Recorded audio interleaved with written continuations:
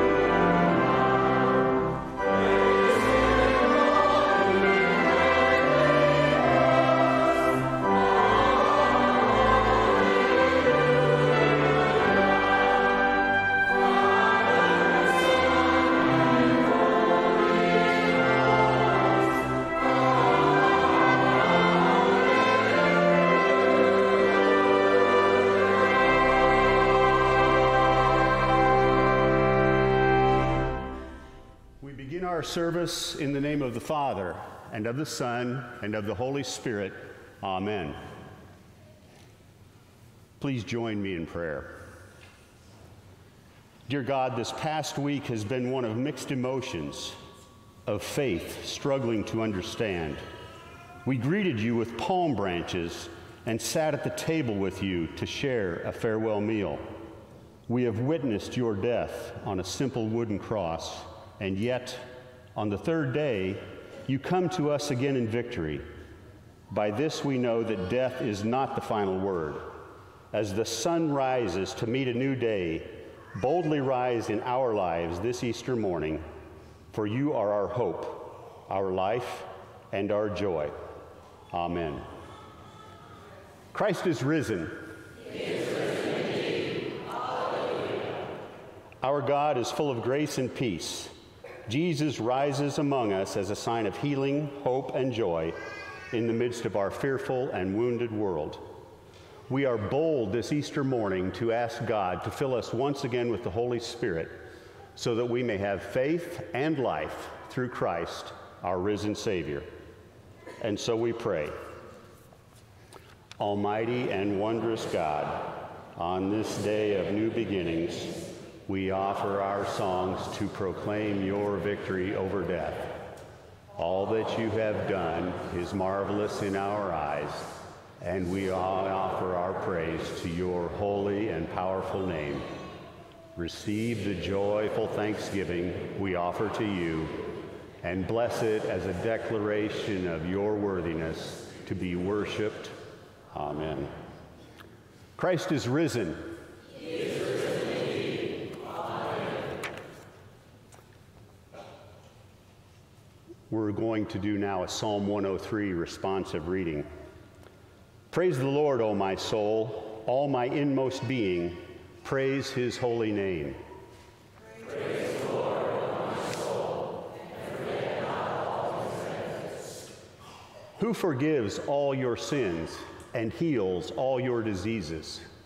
Who redeems your life from the pit and crowns you with love and compassion. Who satisfies your desires with good things so that your youth is renewed like the eagles? From everlasting to everlasting, the Lord's love is with those who fear him, and his righteousness with their children's children. The Lord has established his throne in heaven, and his kingdom rules over all. Praise the Lord, my soul. Let us pray. O God, you gave your only Son to suffer death on the cross for our redemption, and by his glorious resurrection, you delivered us from the power of death. Make us die every day to sin, so that we may live with him forever in the joy of the resurrection. Through Jesus Christ our Lord, who lives and reigns with you in the Holy Spirit, one God, now and forever. Amen. You may be seated for our chancel choir anthem.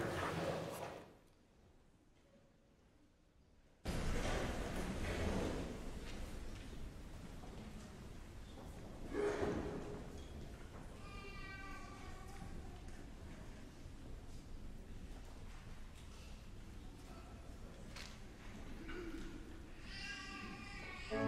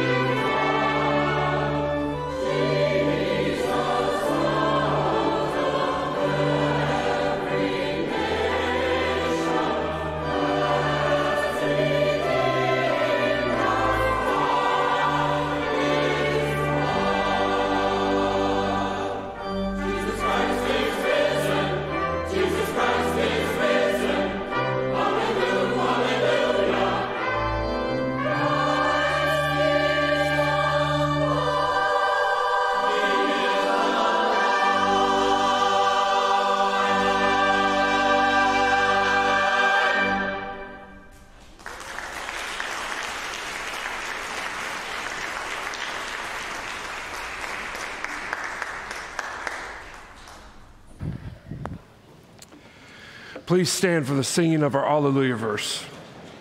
Alleluia, Lord, to whom shall we go? You have the words of eternal life. Alleluia, alleluia. Well, I'm going to read the scripture reading for you. It's not going to be up on the screens. Does anybody remember a thunderstorm Friday night? So that took out pretty much all of our technology here. So if you're online and you're watching, I don't know how that's happening. It is an Easter miracle. So as we reset the screens here, listen to the Easter story from Luke 24, verses 1 through 12. On the first day of the week, very early in the morning, the women took the spices they had prepared and went to the tomb. They found the stone rolled away from the tomb. But when they entered, they did not find the body of the Lord Jesus. While they were wondering about this, suddenly 2 men in clothes that gleamed like lightning stood beside them. In their fright, the women bowed down with their faces to the ground. But the men said to them, "Why do you look for the living among the dead? He is not here, he is risen. Remember how he told you while he was still with you in Galilee? The Son of Man must be delivered over to the hands of sinners, be crucified, and on the third day be raised again." Then they remembered his words. When they came back from the tomb, they told all these things to the 11 and to all the others. It was Mary Magdalene, Joanna, Mary the mother of James, and the others with them who told this to the apostles. But they did not believe the women, because their words seemed to them like nonsense. Peter, however, got up and ran to the tomb. Bending over, he saw the strips of linen lying by themselves, and he went away, wondering to himself what had happened. And then from the Apostle Paul, 1 Corinthians 15, verses 14 through 22. If Christ has not been raised, our preaching is useless, and so is your faith. More than that, we are then found to be false witnesses about God. For we have testified about God that he raised Christ from the dead. But he did not raise him if in fact the dead are not raised. For if the dead are not raised, then Christ has not been raised either. And if Christ has not been raised, your faith is futile. You are still in your sins. Then those who also have fallen asleep in Christ are lost. If only for this life we have hope in Christ, we are of all people to be pitied. But Christ has indeed been raised from the dead, the firstfruits of those who have fallen asleep. For since death came through a man, the resurrection of the dead comes through also a man. For as in Adam all die, so in Christ all will be made alive. This is the word of the Lord. You may be seated. I want to invite all of the kids to come forward for a children's message at this time with Mr. John. If I'm too scary, bring your mom or dad up with you. Come on down.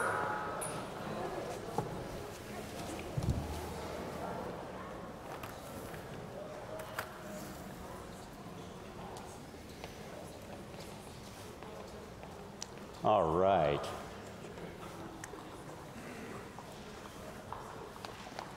Have a chair anywhere.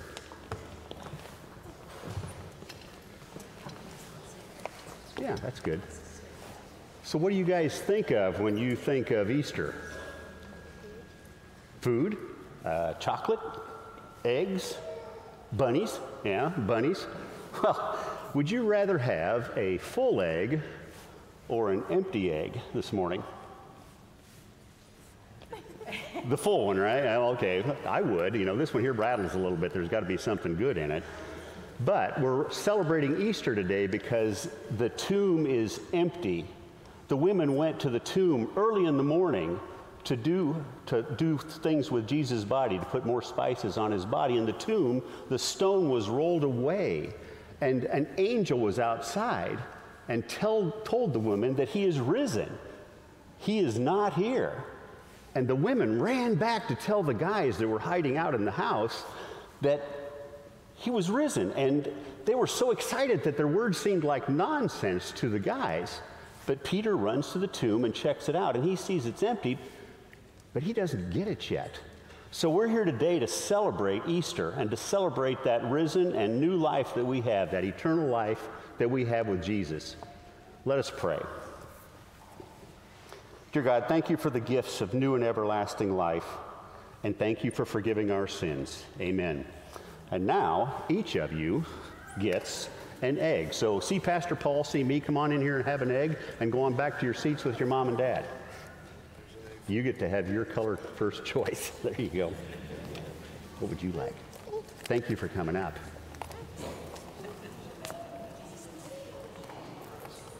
There you go. Oops, sorry. Yeah.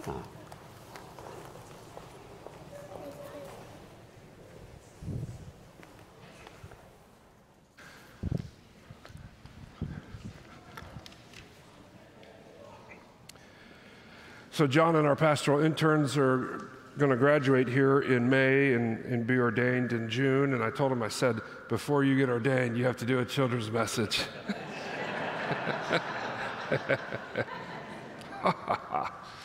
Well, good morning, everybody. Happy Easter. I'm Pastor Paul. And again, I'm so glad you're here. My favorite part about today is seeing all of you here. And so I hope that your Easter goes well. And let me just get this out of my system. Go Hawkeyes. So yeah, you can applaud for that. That's right. So good to be here with you this morning. We have been having a lot of technical problems just because of the storm on Friday, which is really appropriate, though. I mean, you want it to be thunderstorming and lightning on Good Friday, right?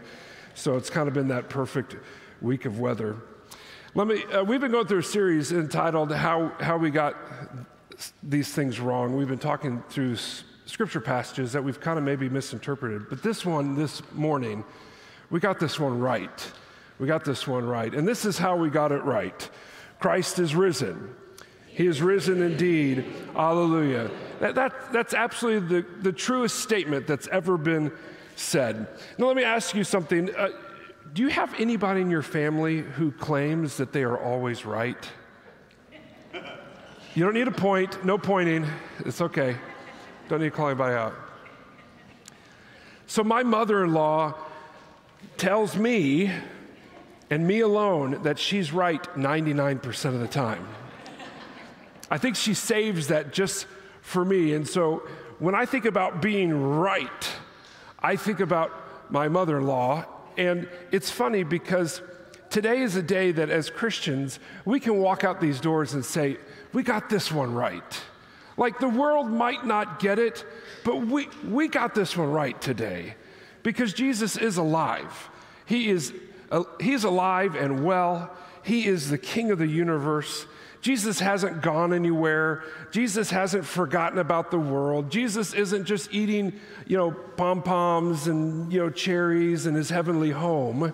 He's the King of the world. And so we've got this one right. And it makes a difference for us. Let me just tell you a few things about what it means to be right as Christians. First of all, it means that we're forgiven in the midst of our failures. It means we're forgiven in the midst of our failures. So you don't have to live life ashamed of your failures. You're forgiven. There's actual life in the statement that Christ is alive. I was at the store the other day and I just said, Happy Easter to the person. And they looked at me with strange eyes and they said, well, yeah, okay, happy solstice. And I said, oh, that's interesting, because they're trying to make a point with me, because, Easter's kind of fuddy-duddy, I guess, these days. And, I'm like, okay, but what's happy about the solstice? I wanted to ask that, but I had a little 5-year-old with me. And what's happy about the solstice? It happens every year. It's about, astrological objects floating and things moving and physics and science. What's happy about it? It's just a fact. Easter is different, though, because there's something to be happy about. Because if Christ is alive, that means that we're forgiven. It means that, yes, the planets move around, but that's not the only thing that's going on. The guy who created the planets is alive, and he has forgiven us in the midst of our failures. And so what it means to be right, it means to be able to say, yes, I'm forgiven. I'm a forgiven child of God, even in the midst of all my struggles. And so whatever struggles you've brought here this morning, Easter means that you are forgiven. Jesus being alive means that you are forgiven. It also means that you have a future in the midst of fears. I feel like we live a little bit in a world of fear these days. What's going to happen next? Obviously, I don't know. I kind of find that the Baltimore bridge collapse to honestly be a miracle that there weren't more people who died from that. I think about all the strife in our world, and we can think about our future, but I think the Apostle Paul kind of does this for us in 1 Corinthians 15. I think that's his question. He's kind of asking, what's the point?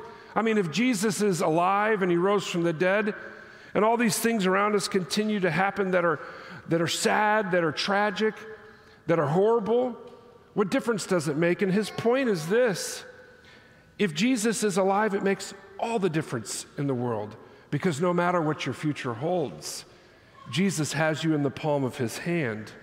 You don't have to be afraid anymore. You can live with confidence that Jesus loves you and that you have life in his name. And so this is what it means to be right this morning. This is what it means to be able to say, Christ is risen.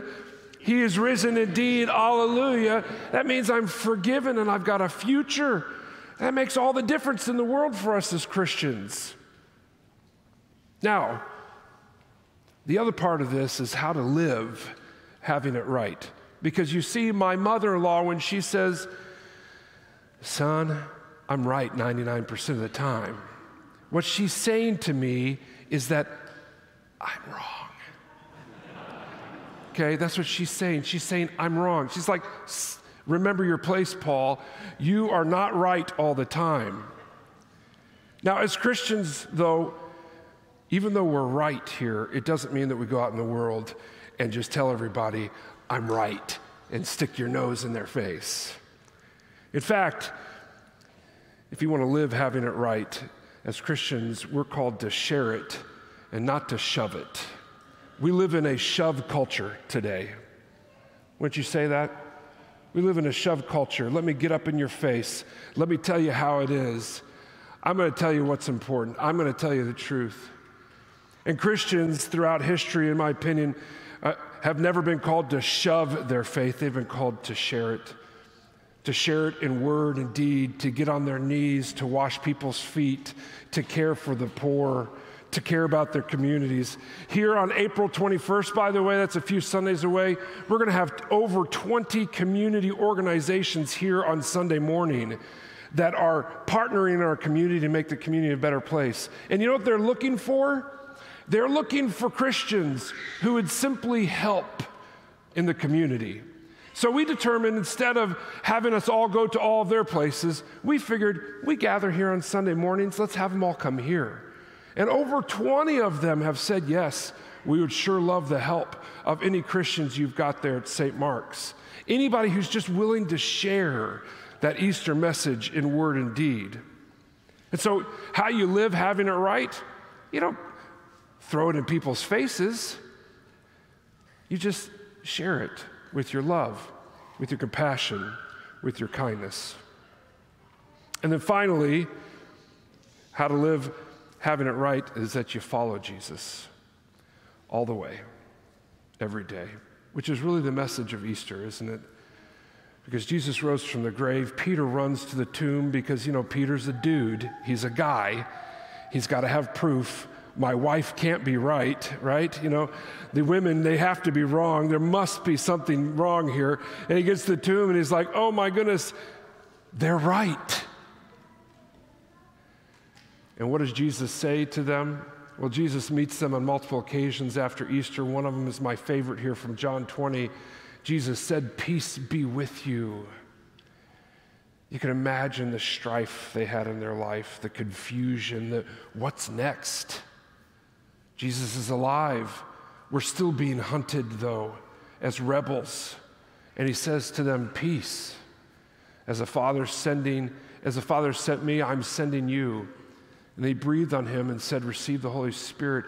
That's what we get to do today and forever, is we get to follow the lead of the Holy Spirit. We get to follow Jesus into the world, follow him in confidence, know that we have it right. For a world that has so many things wrong, we get to be the people who follow Jesus into the world. You might have noticed I'm wearing gold shoes today.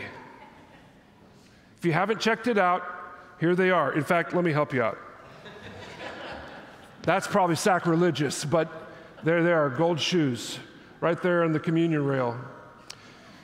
This last Friday, we buried a dear friend of ours, Pat Bush. And this last Christmas, I decided, as before Christmas, I decided on Amazon Prime Day, because that's like one of the greatest days of the year, to buy these gold shoes. Now, the story behind that is that every Christmas we have a women's Christmas dinner, and I wear strange outfits. And so every year I'm trying to up the previous year. So I bought these gold shoes, and I wore them to the Christmas dinner. And Pat loved them so much, she said before she died that she wanted me to wear them at her funeral. And so I wear them today because the same message that I shared at Pat's funeral is the same message I shared today on Easter Sunday. These gold shoes, even though they started out as fun, they're actually victory shoes, aren't they? Revelation tells us that someday when Jesus comes again, we're all going to wear gold crowns. Well, let's just add to that gold shoes as well. Because when we follow Jesus, we know that we don't have to fear in our world. We know that we have a future, that we have a promise. Pat got it right.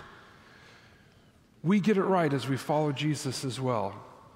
And we wear our gold shoes as shoes of victory because we know that Christ is risen. He is risen indeed. Hallelujah. Will you pray with me? Let's pray.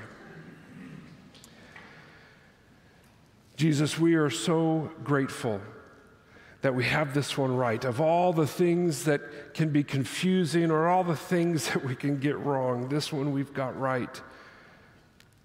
It's that you've died and that you've risen from the grave and you are alive. We thank you for being alive for us, Jesus, for loving us and leading us every day. And we pray this in Jesus' name, and all God's people said, amen. Please stand.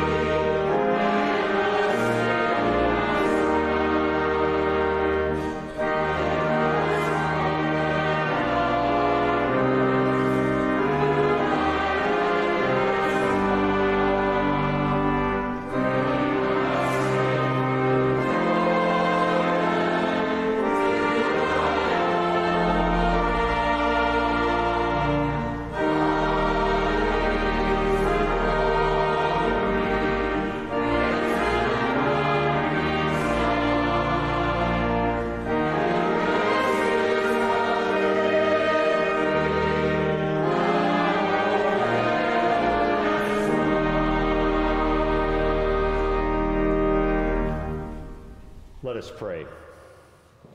Lord, we thank you for the safe return of our Panama mission team and the good and the love that they shared with the people.